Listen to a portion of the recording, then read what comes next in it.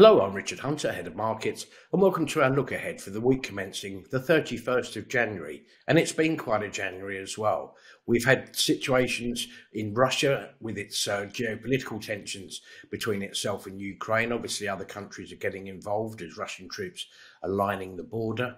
We've had Federal Reserve announcements suggesting a more hawkish and aggressive monetary tightening stance, because what they're basically saying now is that employment is roughly where they would want it to be, so they need to bear down on inflation. On the plus side, that may mean that the recent very strong economic growth in the US can actually withstand some of that interest rate rise pressure, but it's the scale and the speed of the potential tightening which has unsettled markets in a fairly big way. We've also, of course, seen a continuation of the rotation away from growth stocks and big tech in particular, and notwithstanding that we've had some very good numbers this week from the likes of Apple and Microsoft, investors do very much remain on edge for each of these reasons.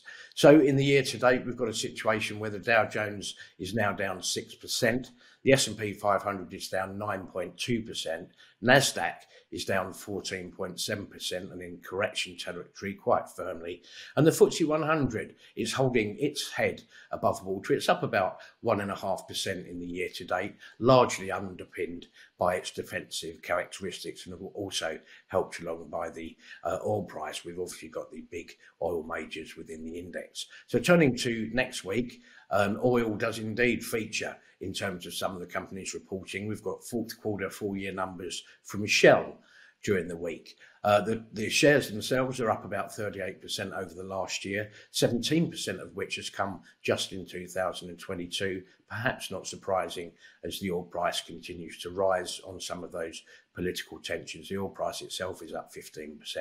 So look out for the normal things with Shell. What sort of increase in the oil price has had, what sort of effect it's had on their cash flows, obviously their move towards renewable energy, how they are currently faring, and what they're doing about their net debt situation, which they were looking to reduce last year.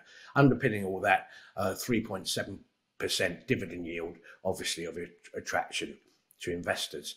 The other two companies reporting next week within telecoms, firstly BT, got some third quarter numbers. Shares are up 51% over the last year. A few things going on here. We've got the Altis stake being built up, one of BT's rivals. They're up to about 18% at the moment. So obviously there's some M&A speculation going on there. We've got on the plus side, BT's pricing power, obviously particularly important in the current inflationary environment, and at the same time a projected yield dividend-wise of 4%. We've got the working from home boost, which obviously is playing into BT hands, and also the possibility that for some £600 million or so, they might still be looking to offload their BT Sport arm.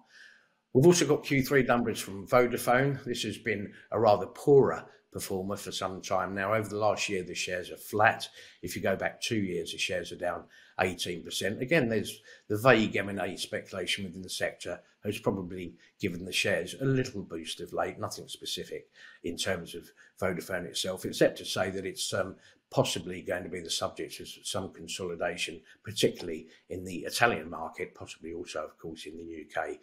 Always being paid to wait investors here, dividend yield of 6%, not necessarily enough to offset the disappointment of the share price performance. One of the things holding that back has been the ongoing tax row with India, and of course the lower roaming fees as various lockdowns have taken their toll. So that should also be an interesting set of results. Thank you for watching. Have a great week.